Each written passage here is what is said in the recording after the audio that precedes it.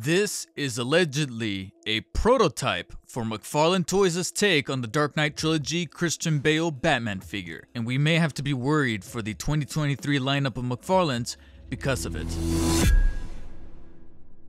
Hasbro Marvel Legends was not the only company to take a massive dump on us. What? Is that TOS now?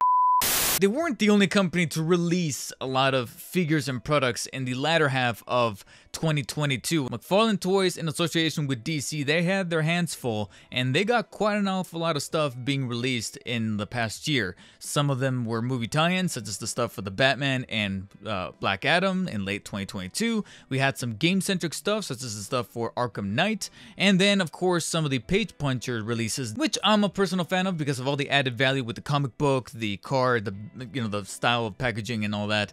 And then we cannot forget the revitalized projects they picked up from DC Direct to give some new life as retail exclusives. And it'd be kind of disrespectful if I didn't talk about what we have to look forward to in 2023 as strictly Batman collectors, especially after some of the more recent leaks online have kind of started to stir the pot of rumors and speculations as far as what they could be working on right now, not only for the early part of the year, but also later on in 2023. Our first major drop of 2023 technically happened before the year even started. On December 29th, I took to social media to post this video of me discovering the gold label Walmart exclusive versus Vampire Batman and Eradicator figures at one of my local stores, along with two of the newest Flash Build the Darkest Night Build-A-Figure waves. Whether these figures were meant to go up this early is of course up for speculation. I have it on good authority that a good chunk of the employees at all of my local Walmarts and even some Targets, they don't really care. They're just there to make a quick buck,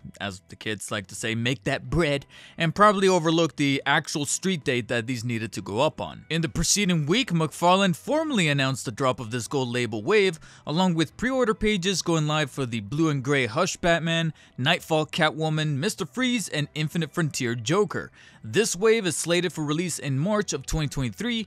Within just a couple of weeks, even more pre-orders went live for Gladiator Batman, Kingdom Come Armored Batman, Duke Thomas's The Signal, Arkham Knight Earth 2 Batman, Arkham City The Riddler, and Fornicus McChungus. The year just started and already wallets were being gouged, pre-order notifications were going live, and even some pages weren't loading up for certain people from different retailers as far as Amazon, Big Bad Toy Store, Entertainment Earth. It was almost legitimately becoming too much to handle, but not just for us collectors, but also for McFarlane Toys, as a few leaks managed to squeeze through the cracks as of late. On January 14th, this image of what allegedly is the Dark Knight Trilogy Bale Batman figure from McFarlane Toys leaked online, with many Twitter users and Reddit posters spreading awareness of it. This would harken back to the formal announcement by McFarlane during New York Comic Con late last year that a wave of Dark Knight Trilogy Nolan figures were coming in spring of 2023.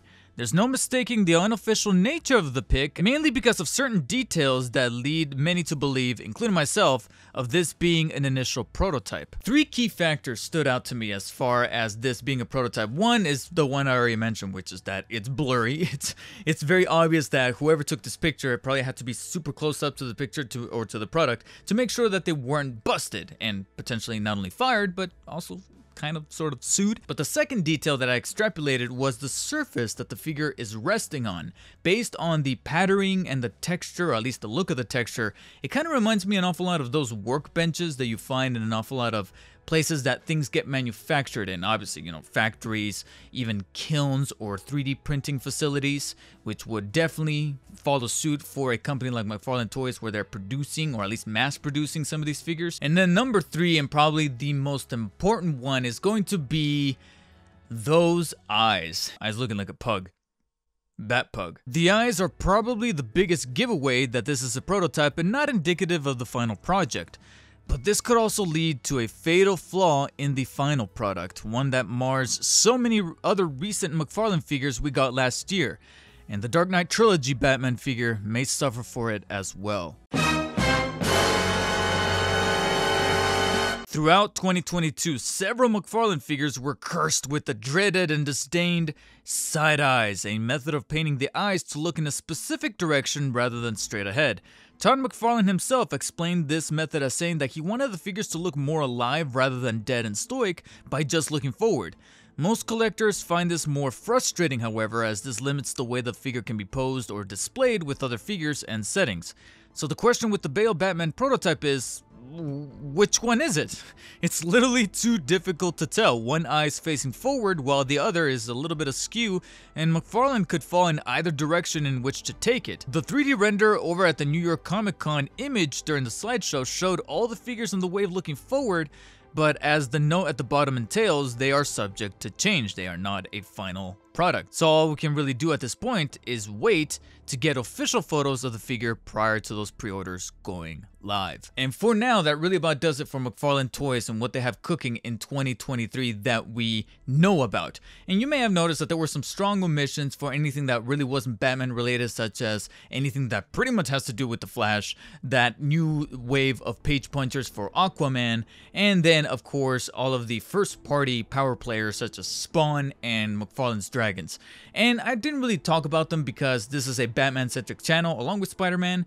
I'm really not going to be shedding any kind of light on those properties, but that's not to say that McFarlane Toys themselves won't do so. 2023 is shaping up to be rather stacked with cool stuff, especially if you're a Batman fan when it comes to those Nolan figures, anything else that they have cooking possibly for Arkham Origins. There were already some rumors and even potential leaks that maybe McFarlane might be bringing us a Batwing from the '89 movie along with a Keaton, possibly a Clooney, a Kilmer, who knows, but there's an awful lot of room to speculate and also to maybe draw some concern as far as those side eyes are regarded, because that's something that I, as a collector, along with plenty of others, are not a huge fan of, and I'm hoping that they stray away from the things that a lot of collectors are very vocal about not liking and really gravitate towards the things that we do and listen a little bit more to the community, because that's arguably something that McFarlane could definitely work on, is listening to the community and really absorb that feedback. Because if they don't, those side eyes could prove to be a bit of a slippery slope, and that coupled with the long talked about discussion about McFarlane Toys potentially raising their prices, even if it's just by a couple of dollars through certain retailers, then that's going to be another matter entirely. What do you guys think so far as the calendar year of 2023 for McFarlane Toys? Are you guys excited? You guys dubious? Let me know in the comment section below. What do you guys think about the recent leak for the Dark Knight Christian Bale Batman figure? Does it worry you? Do you think it looks cool? Do you think the proportions look a little weird? Or do you think that you want to hold reservations because the fact that it's more than likely a prototype? I want to hear all your guys' insights below. Make sure to thumbs up this video if you liked it, thumbs down if you didn't. And as always guys, stay humble. I'll see you later.